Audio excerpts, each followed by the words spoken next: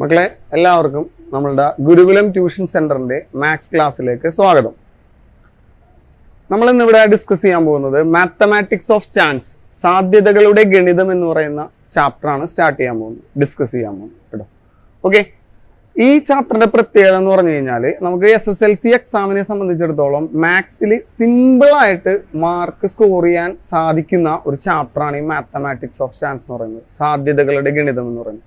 കാര്യമായിട്ടുള്ള ഇക്വേഷനുകളൊന്നും അതിൽ പഠിക്കാനായിട്ടില്ല. നമുക്ക് ഒരൊറ്റ ഇക്വേഷൻ മാത്രമേ മെയിൻലി നമുക്ക് പഠിക്കാനുള്ളൂ. അതിൻ്റെ ഒരു 2 ഫോം മാത്രം പഠിച്ചു കഴിഞ്ഞാൽ തന്നെ ഈ ചാപ്റ്ററിൽ നിന്നുള്ള ഫുൾ മാർക്ക് നമുക്ക് എന്ത് ചെയ്യാൻ പറ്റും, സ്കോർ ചെയ്യാനായിട്ട് പറ്റും. ഓക്കെ, അപ്പോൾ അതിൻ്റെ ബേസ് ആയിട്ടുള്ള ആദ്യത്തെ ഇക്വേഷനാണ് ഞാൻ ആദ്യം തന്നെ നിങ്ങളെ പഠിപ്പിക്കാൻ പോകുന്നത്. ശ്രദ്ധിക്കുക എല്ലാവരും. നമുക്ക് ആകെ ഇതിൽ പഠിക്കാനുള്ള ഒരു ഇക്വേഷൻ എന്ന് പറയുന്നത് പ്രോബബിലിറ്റി, അതായത് മാത്തമാറ്റിക്സ് ഓഫ് ചാൻസ്, സാധ്യത എന്ന് പറയുന്നത്, സാധ്യത equals number of favourable items divided by total number of item എന്ന് പറയുന്ന ഇക്വേഷനാണ് പഠിക്കാനുള്ളത്. നമുക്ക് ആവശ്യമായതിന്റെ എണ്ണം ഡിവൈഡഡ് ബൈ ആകെ എണ്ണം എന്ന ഒരു ഇക്വേഷൻ, അതിന്റെ വേറൊരു ഫോമും കൂടി മാത്രമേ നമുക്ക് ഇതിൽ പഠിക്കാനായിട്ടുള്ളൂ. അപ്പൊ ആ ഇക്വേഷൻ ഒന്ന് എല്ലാവരും ശ്രദ്ധിക്കുക. പ്രോബബിലിറ്റി, സാധ്യത equals number of favourable items, നമുക്ക് ആവശ്യമായതിന്റെ എണ്ണം ഡിവൈഡഡ് ബൈ ആകെ എണ്ണം, ടോട്ടൽ നമ്പർ ഓഫ് ഐറ്റം എന്ന് പറയുന്ന ഒരൊറ്റ ഇക്വേഷൻ. സാധ്യത നമുക്ക് എല്ലാവർക്കും സുപരിചിതമായിട്ടുള്ള ഒരു വേർഡാണ്. നമ്മളൊരു കോയിൻ എടുത്തിട്ട് ടോസ് ചെയ്യണമെന്നുണ്ടെങ്കിൽ നമുക്ക് ഹെഡ് വരുമോ ടെയില് വരുമോ എന്നത് നമുക്ക് പ്രെഡിക്റ്റ് ചെയ്യാൻ പറ്റൂല അല്ലെ. അതായത് ചിലപ്പോൾ ഹെഡ് വരാം, ചിലപ്പോൾ ടെയില് വരാം. അപ്പൊ രണ്ടിനും 50%, 50% സാധ്യത.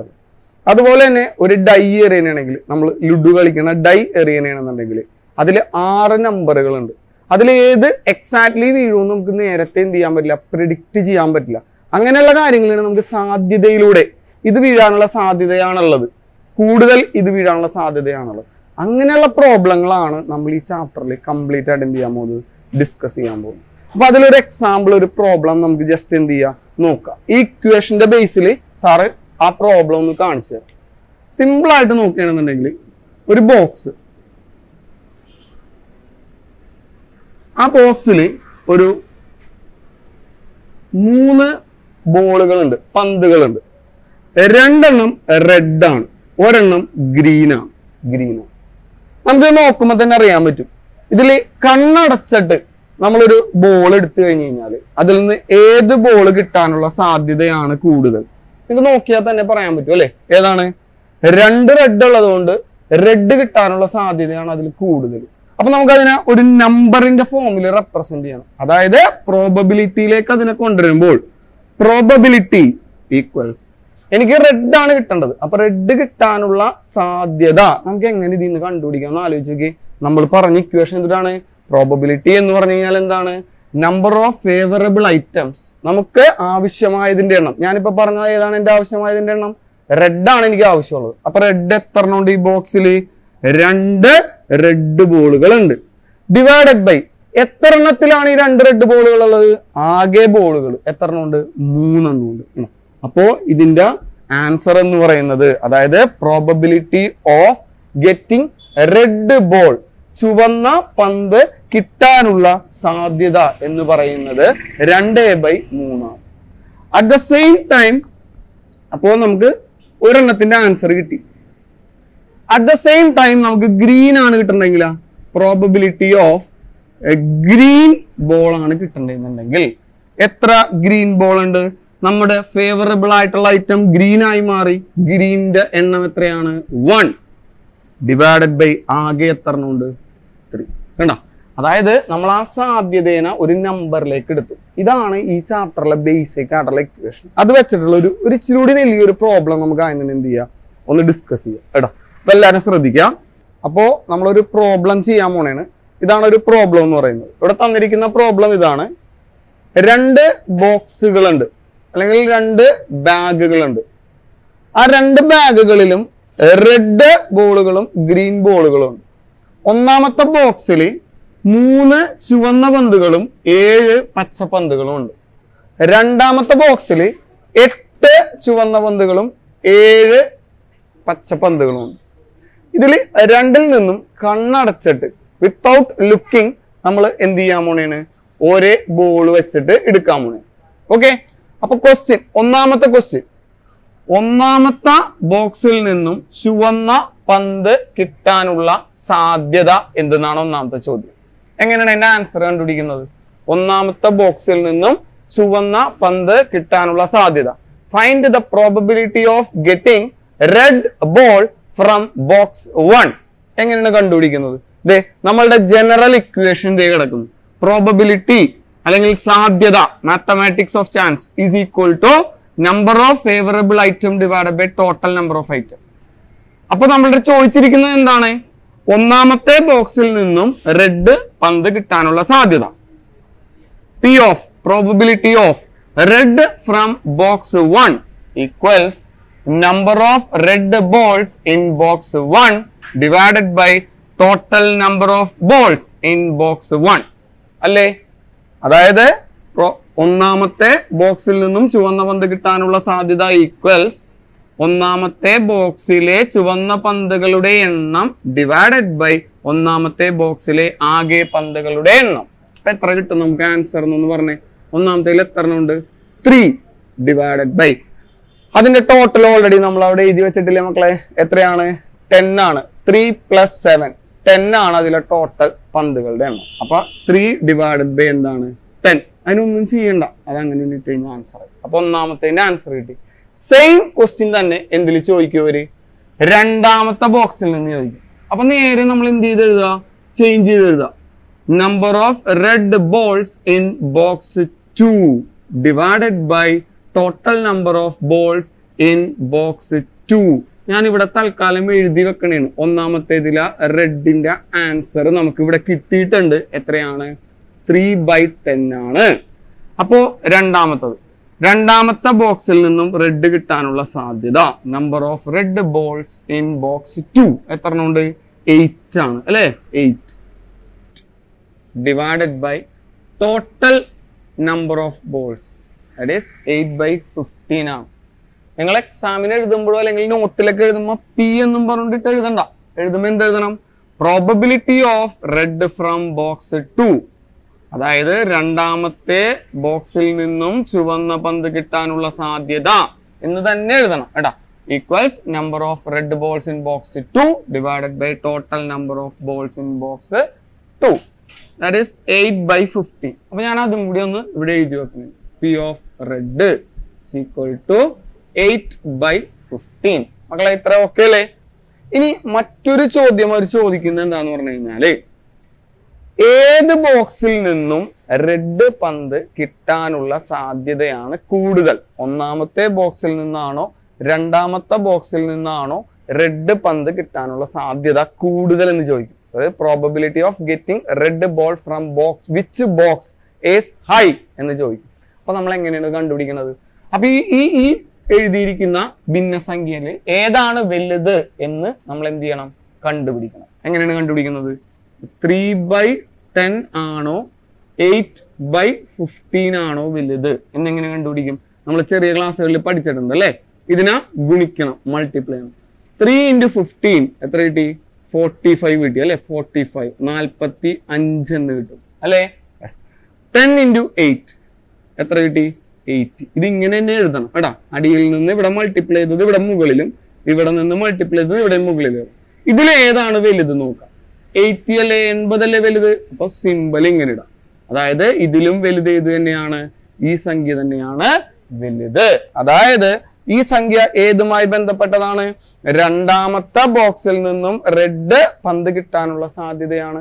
ദാറ്റ് ഈസ് 8/15 എന്ന് പറയുന്നത്. അപ്പോ ഏതിന്റെ വാല്യൂ ആണ് കൂടുതൽ എന്ന് മനസ്സിലായി? രണ്ടാമത്തെ ബോക്സിൽ നിന്നും ചുവന്ന പന്ത് കിട്ടാനുള്ള സാധ്യതയാണ് കൂടുതൽ. കാരണം അതാണ് വലിയ സംഖ്യയായി വന്നിരിക്കുന്നത്. അപ്പോ 3 ക്വസ്റ്റ്യൻ ആൻസർ ചെയ്ത് കഴിഞ്ഞു. എന്താണ് 3 ക്വസ്റ്റ്യൻ? ഒന്നാമത്തെ ബോക്സിൽ നിന്നും റെഡ് കിട്ടാനുള്ള സാധ്യത കണ്ടുപിടിച്ചു, രണ്ടാമത്തെ ബോക്സിൽ നിന്നും റെഡ് കിട്ടാനുള്ള സാധ്യത കണ്ടുപിടിച്ചു. അതിൽ ഏതാണ് വലുത് എന്ന് കണ്ടുപിടിച്ചപ്പോൾ നമുക്ക് എന്ത് മനസ്സിലായി? ഏത് ബോക്സ് ആണ് നല്ലത്? എന്തിന് നല്ലത്? റെഡ് പന്ത് കിട്ടാൻ ഏത് ബോക്സ് ആണ് നല്ലതെന്ന് നമുക്ക് മനസ്സിലായി. ഏതാണ്? രണ്ടാമത്തെ ബോക്സ് ആണെന്ന് മനസ്സിലായി. ഓക്കെ, ഒരു ക്വസ്റ്റ്യൻ കൂടി ഇതിൽ ചോദിക്കാറുണ്ട്. ജസ്റ്റ് ആൻസർ മാത്രം സാറ് പറഞ്ഞേക്കും, ഒരുപാട് എക്സ്പ്ലനേഷനിലേക്ക് പോകുന്നില്ല. ഈ രണ്ട് ബോക്സിലെ പന്തുകളും ഒരൊറ്റ ബോക്സിലാക്കി മാറ്റുകയാണ്, ഒറ്റ ബോക്സിലേക്കാക്കി മാറ്റുകയാണ്. അപ്പൊ എന്ത് സംഭവിക്കും നോക്കി, ഇതില് 3 റെഡ് ഉണ്ട്, ചുവപ്പുണ്ട്, ഇതില് 8 എണ്ണം ഉണ്ട്. അപ്പൊ ടോട്ടൽ എത്രയായി? 11 റെഡ് ആയി അല്ലേ? ഇതില് 7 ഗ്രീൻ ഉണ്ട്, 7 ഗ്രീൻ ഉണ്ട്, ദാറ്റ് ഈസ് 14 ഗ്രീൻ ആയി. ഇനി ഇതിൽ നിന്ന് റെഡ് കിട്ടാനുള്ള സാധ്യത എത്രയാണെന്ന് ചോദിക്കും. ഇതിൽ നിന്ന് റെഡ് കിട്ടാനുള്ള സാധ്യത നേരത്തെ അപ്ലൈ ചെയ്ത സെയിം ഇക്വേഷൻ, ഇത് ബോക്സ് 3 ആണെന്ന് വിചാരിച്ചോളൂ. അപ്പൊ ഒന്നുമില്ല, ഇതൊക്കെ നേരെ 3 ആയി അല്ലെ? വേറെ വല്ല മാറ്റം ഇതിലുണ്ടാവും? ഇല്ല, ബോക്സ് 3 ആയി. എന്ത് മാറ്റം ഉണ്ടായി? Number of red balls in box 3. മൂന്നാമത്തെ ഇതിലുള്ളത് that is 11 divided by total എത്രയാണ്? 14 plus 11 that is 25. കഴിഞ്ഞു. ഇത്രേ ഉള്ളൂ. ഇത്ര സിമ്പിൾ ആയിട്ടുള്ള പ്രോബ്ലങ്ങളാണ് ഈ ചാപ്റ്ററിൽ ഉള്ളത്. അപ്പൊ ഒരു കാരണവശാലും നമ്മൾ എന്ത് ചെയ്യരുത്, മാർക്ക് അതിൽ നിന്ന് കളയരുത്. ഓക്കെ, അപ്പൊ ഇതിന്റെ ഒരു ഫസ്റ്റ് പോർഷൻ കഴിഞ്ഞു.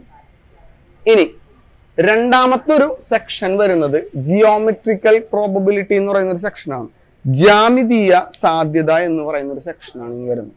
Geometrical probability. അതിൽ ഇക്വേഷൻ ചെറുതായിട്ടൊന്ന് മാറും, അത്ര മാത്രമേ ഇതിൽ സംഭവിക്കുന്നുള്ളൂ കേട്ടോ. ഓക്കെ, ആ ഇക്വേഷന്റെ മാറ്റം എങ്ങനെയാണെന്ന് ഞാൻ കാണിച്ചു തരാം കേട്ടോ. ഓക്കെ, ശ്രദ്ധിച്ചോളൂ കേട്ടോ. അതില് പ്രോബബിലിറ്റി എന്ന് പറഞ്ഞു കഴിഞ്ഞാൽ ഈ ഇക്വേഷൻ ചെറുതായിട്ടൊന്ന് മാറി. പ്രോബബിലിറ്റി അല്ലെങ്കിൽ സാധ്യത എന്ന് പറയുമ്പോൾ 2 ഇക്വേഷനായിട്ട് അതിനെ എഴുതാം. ഒന്ന്, റിക്വയർഡ് ഏരിയ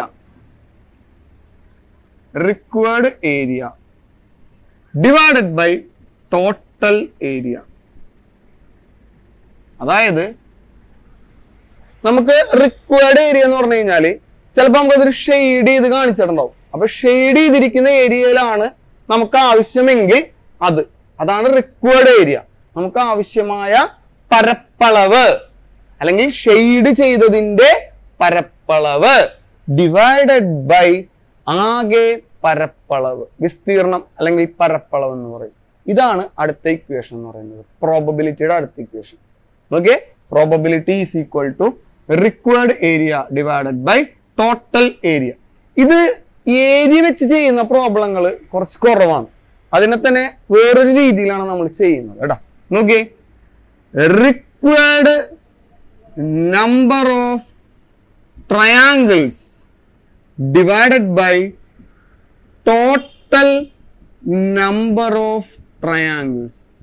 നമുക്ക് ആവശ്യമായ ത്രികോണങ്ങളുടെ എണ്ണം, അത് ത്രികോണം തന്നെയാണോന്നില്ല, അതിന്റെ ഷേപ്പ് ഏകദേശം ത്രികോണമാണെങ്കിൽ അല്ലെങ്കിൽ ഇങ്ങനത്തെ കർവാണെങ്കിലും നമ്മൾ അങ്ങനെ തന്നെ എടുക്കും ഏകദേശം. കാരണം ഒരേ ഷേപ്പ് വന്നാൽ മതി. നമുക്ക് പ്രോബ്ലത്തിലൂടെ ഡിസ്കസ് ചെയ്യാം. അപ്പൊ നമുക്ക് ആ ഇക്വേഷൻ ആയിട്ട് പഠിക്കുമ്പോൾ എന്ത് പറയാം?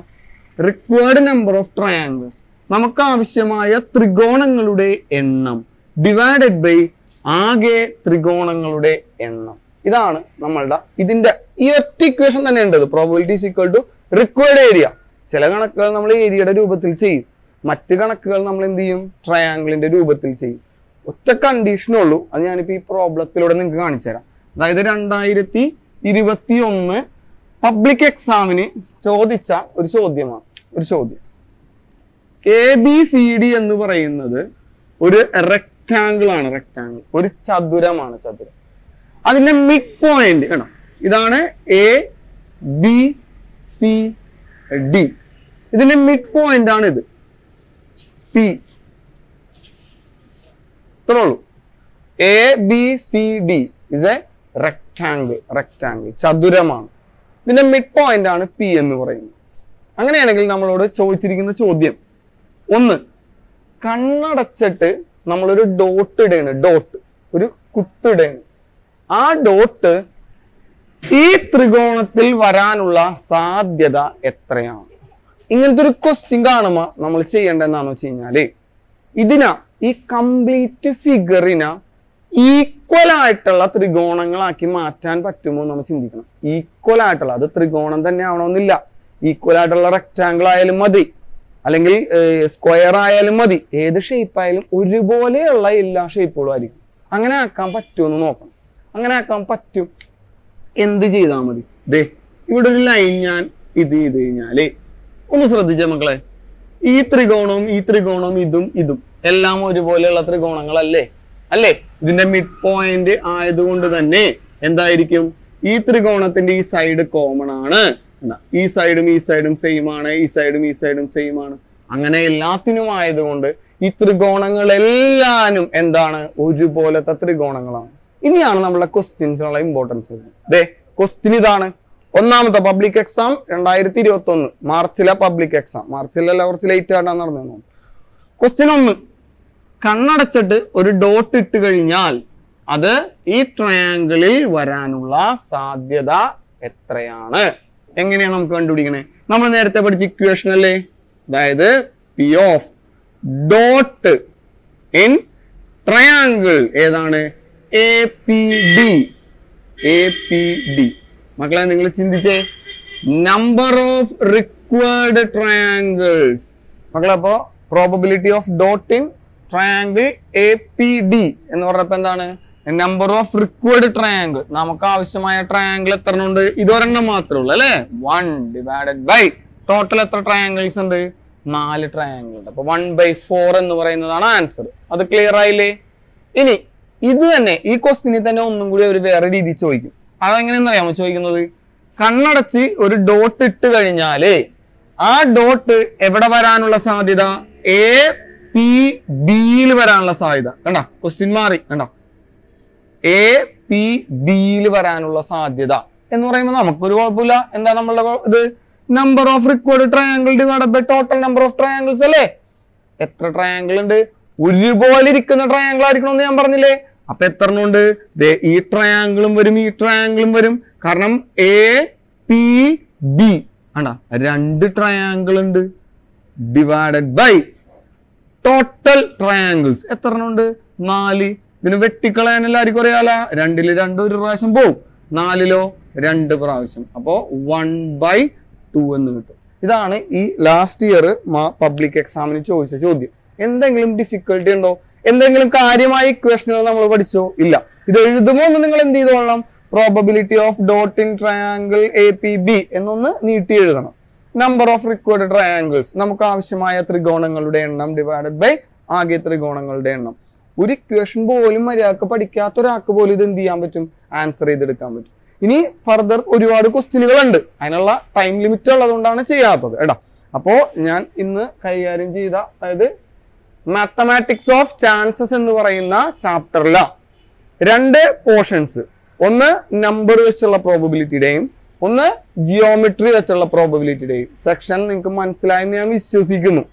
ഓക്കെ, പിന്നെ ഈ വരുന്ന ജനുവരി 24 ആണ് നമ്മളുടെ ഗുരുകുലം ഇൻസ്റ്റിറ്റ്യൂഷന്റെ ക്രാഷ് കോഴ്സ് സ്റ്റാർട്ട് ചെയ്യുന്നത്. അതായത് SSLC എക്സാമിന് കുട്ടികളെ സെറ്റാക്കാൻ വേണ്ടിയിട്ട് 50 ദിവസത്തെ ക്രാഷ് കോഴ്സ് ആണ് നടക്കുന്നത്. 50 ദിവസം. ക്ലാസിന്റെ സെക്ഷൻ ഇങ്ങനെയാണ് വരുന്നത്. വൈകിട്ട് 6 മണി തൊട്ട് 9:30 വരെ ക്ലാസ് എടുത്തു കൊടുക്കുക. അതായത് ഫോക്കസ് ഏരിയ ബേസ്ഡ് ആയിട്ടുള്ള ക്ലാസ് എടുത്തു കൊടുക്കുക. ഒപ്പം കുട്ടികളെ കൊണ്ട് പറയിപ്പിച്ച് പഠിപ്പിക്കുക. ക്ലാസ് എടുത്ത് പഠിപ്പിച്ച് പോകുന്ന ഒരു 3.5 മണിക്കൂറിന്റെ സെക്ഷനാണ് വൈകിട്ട് വരുന്നത്, 6 മണി തൊട്ട് 9:30 വരെ. ആ പോർഷന്റെ എക്സാം ആണ് പിറ്റേ ദിവസം രാവിലെ വരുന്നത്, 6 മണി തൊട്ട് 7:30 വരെ. 20 മാർക്കിന്റെ 30 മിനിറ്റ് അടങ്ങുന്ന എക്സാമും അതിന്റെ കറക്ഷനുമായിരിക്കും രാവിലെ വരുന്നത്. അന്ന് തന്നെ അതിന്റെ റാങ്ക് ലിസ്റ്റും വരും. ഇങ്ങനത്തെ ഒരു 50 ദിവസത്തെ കോഴ്സ് ആയിരിക്കും ഈ വരുന്ന ജനുവരി 24 നമ്മളുടെ ഗുരുകുലം ഇൻസ്റ്റിറ്റ്യൂഷനിൽ നടക്കാൻ പോകും. ഓക്കെ, അതിന് താല്പര്യമുള്ള കുട്ടികൾ, നമ്മളെടുത്ത കാര്യങ്ങൾ നിങ്ങൾക്ക് എല്ലാം മനസ്സിലായിട്ടുണ്ട്, ഓക്കെ ആണ് എന്നുണ്ടെങ്കിൽ താല്പര്യമുള്ള കുട്ടികൾ ഇതേ രീതിയിലുള്ള സെക്ഷൻ ആയിരിക്കും. ഒരു 15 minutes class, another 15 minutes question ചോദിക്കല്, വീണ്ടും അടുത്തത്, അതിൻ്റെ ഇടയിൽ ഒരു 10 മിനിറ്റ്സ് ബ്രേക്ക് ഉണ്ടാവും. അങ്ങനെ ഇരിക്കുമ്പോൾ നമ്മുടെ ക്ലാസിന്റെ സെക്ഷൻ പോകുന്നു. അപ്പൊ താല്പര്യമുള്ള കുട്ടികൾ തന്നിരിക്കുന്ന നമ്പറിൽ എന്ത് ചെയ്യുക? കോണ്ടാക്ട് ചെയ്യുക. ഓക്കെ, ഫർദർ ഡീറ്റെയിൽസ് കോണ്ടാക്ട് ചെയ്യുമ്പോൾ എന്ത് ചെയ്തോളും? പറഞ്ഞോളൂ. Thank you.